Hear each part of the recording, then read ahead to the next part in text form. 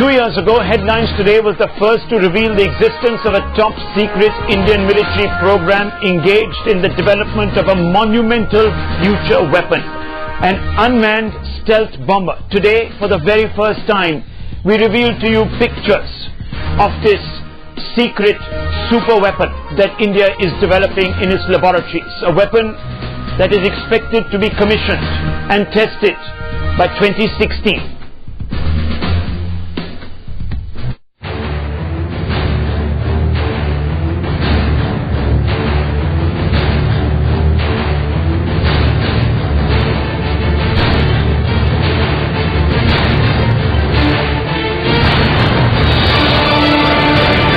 They're the ultimate future weapons.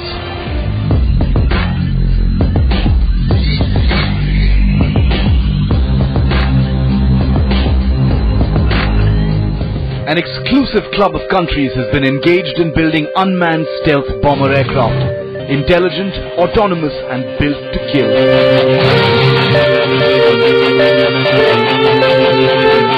Pilotless machines designed to fly discreetly over enemy territory, pick out targets and unleash hell from above.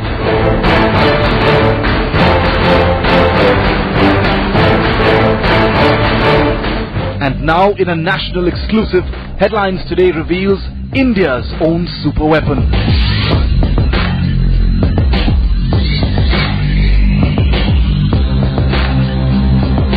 What you're looking at are the first ever images of India's top secret unmanned stealth bomber concept.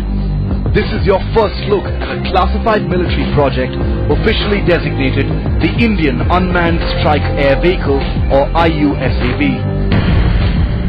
The futuristic stealth bomber, which draws from similar projects in the US and Europe, is being developed by a specialized Indian team at aerospace laboratories across the country, led by a secret core team in Bangalore.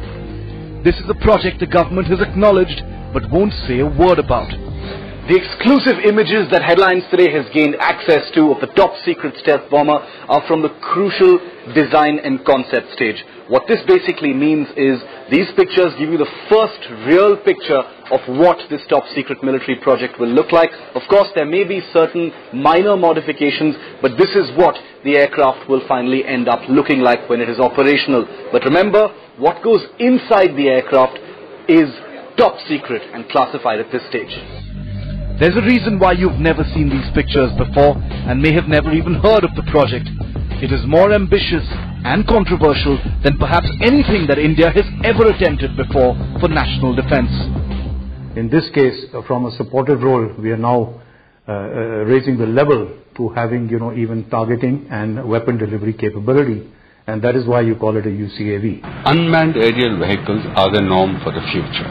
And more of the national aerospace power platforms will be unmanned. But scientists building the bomber insist it isn't an audacious pipe dream. They plan to begin flight tests in 3 years and hope to deliver a fully operational platform by 2020. The IUSAV will be controlled from a remote station by a ground crew. The platform's most potent weapon will be its inherent invisibility to radar. Its unique shape, to be built using radar-absorbent materials and paint, will contribute to its low visibility, stealth that will allow it to slip into enemy airspace and back without being detected. Advanced onboard sensors will allow the IUSAV to track and detect targets, making it an airborne hunter-killer of sorts. Finally, the platform will be armed with precision-guided munitions that will be deployed to destroy locked targets. The IUSAV may be phenomenally complex, but its mission profile is fairly straightforward.